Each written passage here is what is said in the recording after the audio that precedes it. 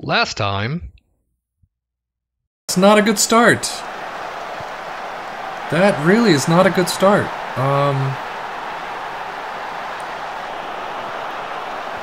There we go. Firmino in, gets the tire. Gets the tire. Yeah, 1-1 against West Brom. That was probably the most boring game I have had in a long time. Ladies and gents, welcome back as usual to our Liverpool save. As always, we have a few odds and ends that we need to take care of first. The West Ham match. This was the game I was going to get to during this episode, but OBS decided to flake out on me, and all I could record was the pre-match. So that flew out the window pretty quick. So with that, we will bring you the match just following the West Ham game. But first, let's find out who that just might be. It is apparently cup draw season. First up, the draw for the FA Cup. Well, we are starting off this episode with the draw for the English FA Cup third round. Plenty of teams to play for. I'm not going to worry about any of this. Manu Walsall, really, yeah, we're going to get a premier team. I bet. Liverpool Braintree, Vanarama North. So that should be something we crush them in. So, well, then again, I'm going to play the kids. So I'm going to do automatic draw. Yeah, stop doing that. Just draw all the teams. So we are playing Braintree. That should definitely be a win, and into the fourth round we go. Next up, the more important Champions Cup draw. And now we have the Champions Cup. First knockout round draw. So let's see. We are a seeded team, so let's view the draw. Oh, there you go. Right there, Juventus. That is going to be one hell of a game. Or a set of games, I should say. So, Man United, Atletico, Inter, Leverkusen, Shakhtar, Barcelona. So pretty much, Juventus, Liverpool, I don't know who's going to deal with that one. I'm hoping we're going to come out with that. Now let's get to the rest of the video. Firmino gets a whole new contract. $200,000 per week. Holy crap. He demanded more, but, I was able to talk him down a little. But he has been pretty good, so I can't complain too much. And if anything, we can try and sell him off next summer like everyone else that we seem to be doing. And look at that team of the week. Hoo boy, Wijnaldum, Ali, Mane, Matip, and Klein. Loving this team. And more honors our way. Gaia gets into the World Team of the Year. The one player who hasn't asked to be sold on. Go figure. Well, at least so far. And Matip is into the African 11 of the Year, as well as gets African Defender of the Year. And of course, I get top boss for the month of December. Go me! And with it always, all of the end of the year rewards coming around can only mean one thing. Yup, transfer season is upon us again. And first up, Bayern have approached us for Thiago Maia. You can't blame them. But I really don't want to lose this kid. He's fantastic and is going to be a huge piece of this team, and it's very hard to replace. Oh, and apparently we're looking at Sergio Roberto. That's news to me. I haven't put any inquiries in for him, so. But with that, I honestly have no clue whom I'll bring in this window, if anyone. I know a few players want to leave, like Mane, that little freaking punk. But only one person on our team so far is probably on his way out, and I'll show you that in the next episode. But for now, I have no clue who might be finding their way in. Ante Korch is on the transfer list, so that's a possibility. But am I only really bringing him in as a known FM star, or because I actually need him? Not really sure on that. Then there are others, but nobody definite right now, so we'll have to wait and see in the next episode. I might have to bring in another winger, as both Matip and Mane are off for the African Cup of Nations for a month, but Ojo has been filling the winger holes pretty nicely, and as I mentioned in the summer transfer window, we still have Sturge and Origi, who aren't really getting a lot of playtime as they should. So they really are good fillers as well, so we'll just have to see. I do have plans for the summer with some more older folks probably heading for the door, but that's still 5 or 6 months off, so who knows. So we'll have to see how this month goes first.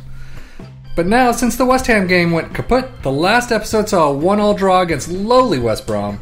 Since then, nothing but green as per usual. I go off camera and damn, we go on another streak. It's actually pretty annoying, to be honest.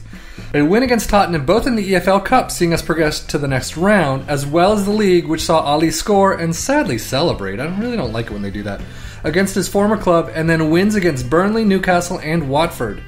Too bad we didn't win against Watford in real life. Anyway, and then a terrific match against Man U, which brings us within 3 points of the league leaders. Loved that game.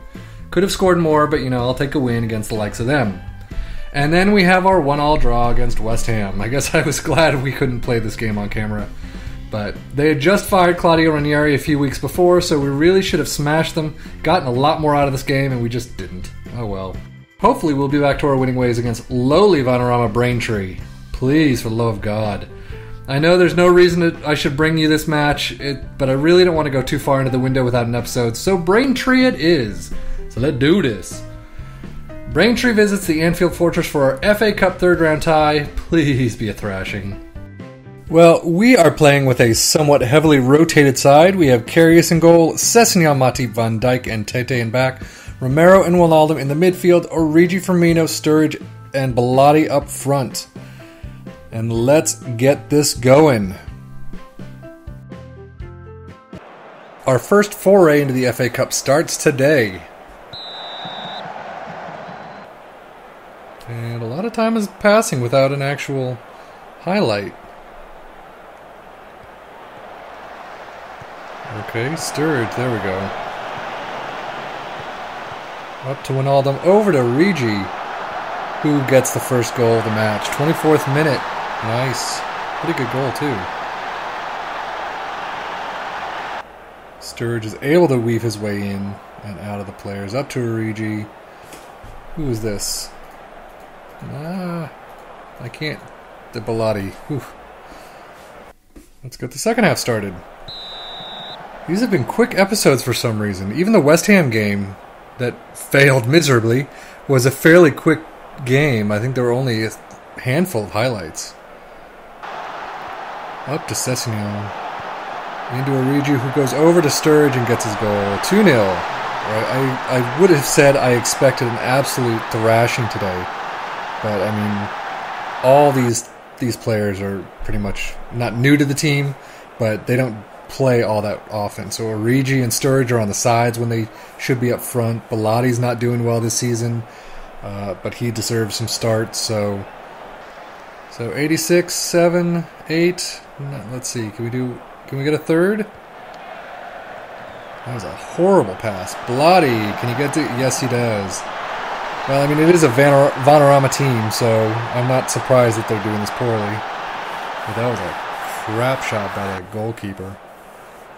First, that horrible pass, then Bellotti just scrapes through the defense, and then he's just kind of standing there. He's not doing anything. So, Bellotti's so super excited. 29 shots to 0. And this should be final. Not even another shot. Or will they give us another shot? Nope. That does it. 3-0. Liverpool over Braintree. I'm sorry, folks, that this is such a a piss poor game to kind of give you, but I really I don't think we need to address much. Okay, whatever. I really didn't want to go too far into the transfer window without an episode. So next up, I'm not really sure. We've got a load of games between now and February. 7 freaking matches. What the hell, FIFA? This is insane. Oh well. So I'll try to come back for the second EFL Cup match against Swansea and see how we go from there, as well as have a transfer roundup. But we all have to see how it all progresses. And I probably won't be getting you a video for this Friday. I know today's Tuesday that you're going to hopefully be seeing this. No video for Friday. Life just got in the way. I'm hoping to get something up for next Tuesday. We'll see if I get another video or something else that I can quickly edit together that's probably non-FM related, but yeah, we'll see. This week maybe just be a quiet week. So anyway, as always, thank you, take care, and enjoy.